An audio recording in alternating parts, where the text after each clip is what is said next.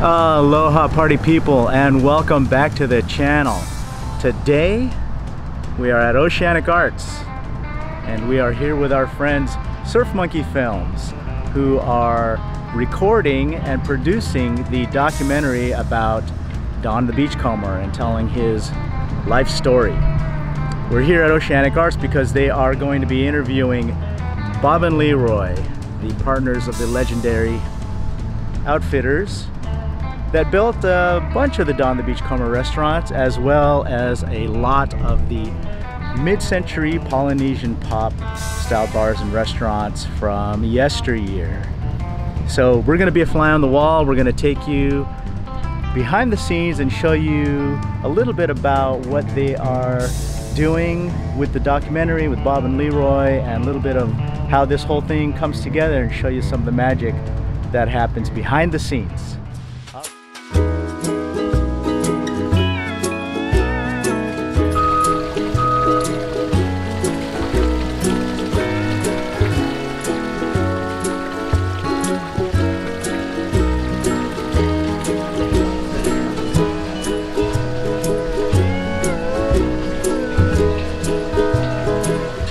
Okay, so a little bit about Oceanic Arts. They've been around since 1956, and this is, I don't know, maybe the third, fourth warehouse that they've had this business in. They also have an additional 2 warehouses, I believe, here in Whittier, because they have so much stuff here. But check this out. These are door pulls. So we're going to zoom in on some of these. You might have seen some of these like on the doors at Trader Vic's, for example. And here are some carvings, shields and that kind of stuff that they have. I'm going to take you down this way. So check these out. That's a little bit dark in here, but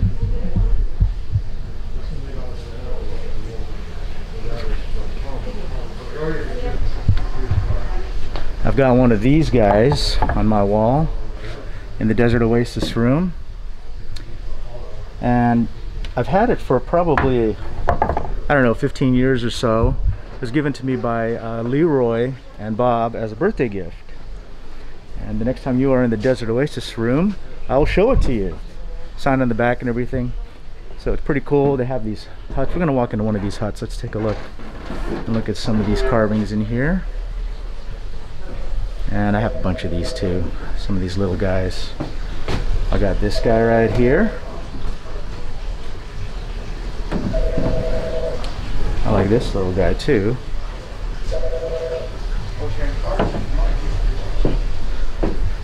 I've got this guy right here. Larry figure. And I want you to see, look at this puffer fish. Let's go around to the other side here.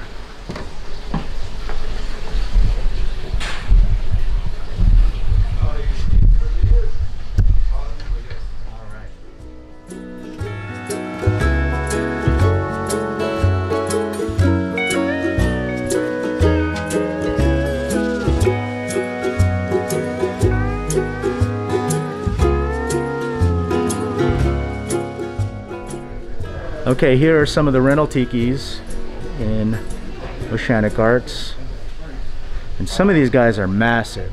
So I'm gonna walk over here and I want you to see how tall, like for example, this guy is. The top of my head reaches the bottom of his eye, the lower part.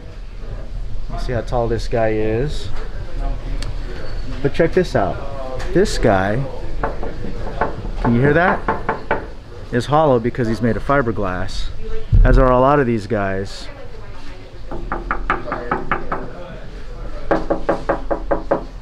And they're fiberglass because if they weren't, they'd be super heavy. But the originals were carved by Leroy, and so these are molded from the originals, and they've been able to reproduce a bunch of them so that they can rent them out for parties and corporate events and luau's and things like that.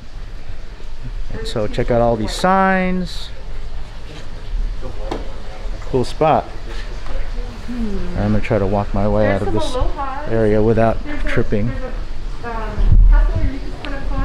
Here we are with the one and only Leroy Schmaltz. How has life been treating you, Leroy? Oh, it's been treating me pretty good. Good, good. Just getting older. Yeah, we all are. And trying to resist the effects of the pandemic, you know.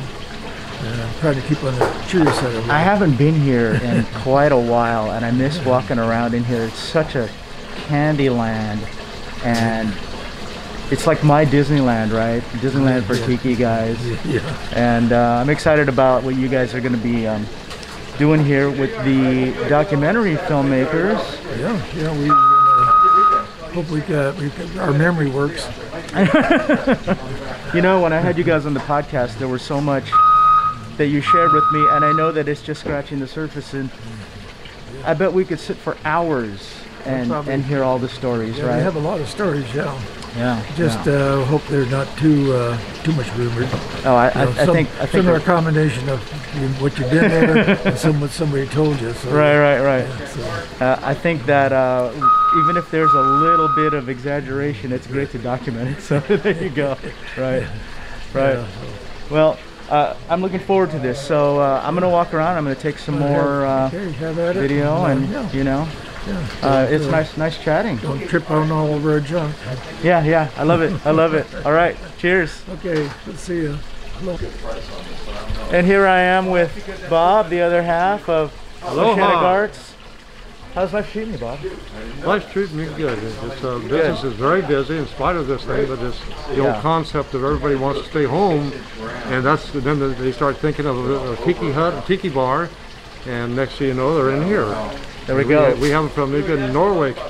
Yeah. You know, like this place, it's so it's such a treat to walk into, and it's such a bummer that this whole thing has kind of just it's stopped everything. Now, I can't just drive up and walk in here anymore. I need to have an appointment, right? You guys are just doing primarily by appointment, but we have people just walk them in, and we have 2 other warehouses, but they're just primarily warehouses. Yeah.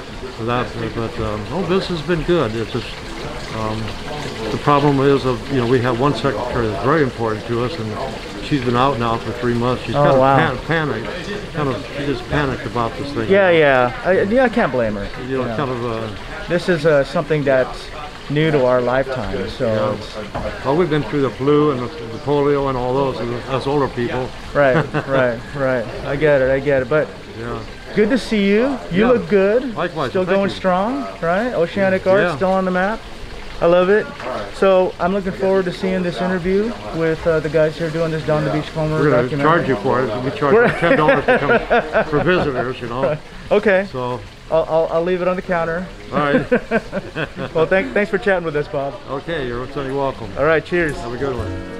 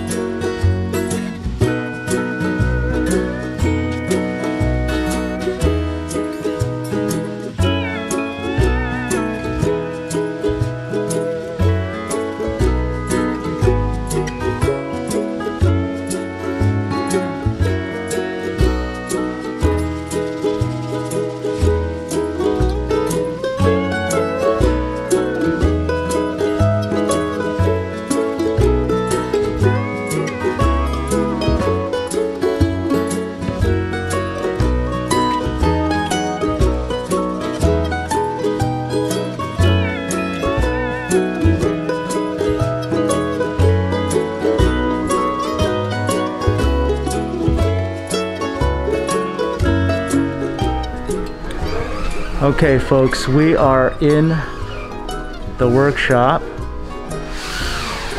where the magic happens. And our man Leroy here working on some lamps. But that's all we're going to show you, because we don't want to reveal the secrets, right, Leroy?